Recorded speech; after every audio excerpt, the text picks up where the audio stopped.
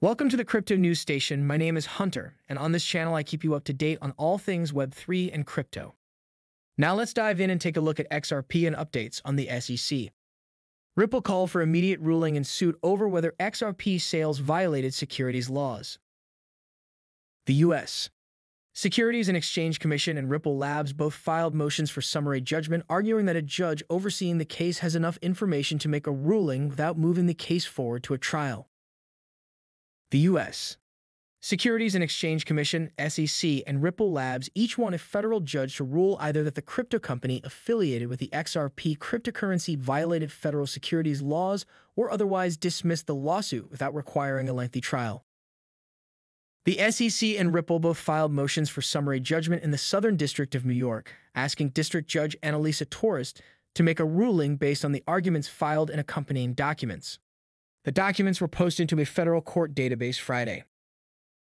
The SEC sued Ripple Labs CEO Brad Garlinghouse and Chairman Chris Larson in December 2020, a day before former SEC Chair Jay Clayton stepped down from the role, on allegations that it had raised over $1.3 billion by selling XRP in unregistered securities transactions.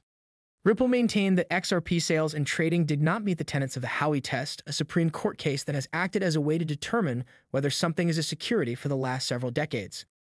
The parties have filed various discovery motions over the past 2 years without really litigating the actual underlying issue, whether Ripple violated securities law by selling XRP.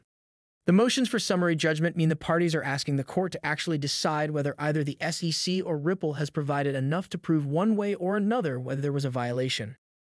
The SEC argued, among other things, that various statements by Ripple's executives demonstrate that Ripple sold XRP and XRP investors bought the cryptocurrency with the belief that their holdings would spike in value over time. Ripple publicly touted the various steps it was taking and would take to find a use for XRP and to protect the integrity and liquidity of the XRP markets, the SEC said in its filing. For its part, one of Ripple's arguments was that there was no contract between the company and XRP investors and that there was no common enterprise, one of the requirements under the Howey test. Many XRP holders buying through exchanges wouldn't have known who they were purchasing the tokens from, the company's filing said. Even if the SEC were to engage in a belated post-discovery transaction-by-transaction analysis to identify XRP offers and sales with contracts, its claim would still fail as a matter of law. Not one of those contracts granted post-sale rights to recipients as against Ripple or imposed post-sale obligations on Ripple to act for the benefit of those recipients, the filing said. Only time will tell, but we as investors, innovators, and Kryptonians can only hope for the best and root for the win of XRP. Thank you for watching, and I will see you in the next video. Please don't forget to subscribe as the support helps tremendously.